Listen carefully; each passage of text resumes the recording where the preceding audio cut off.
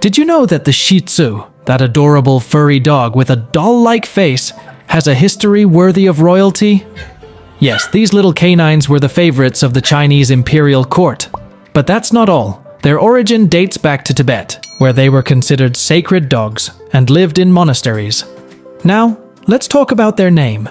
Shih Tzu means lion dog, and although they don't look very fierce, they have a personality with which they could definitely rule the jungle, or at least your couch.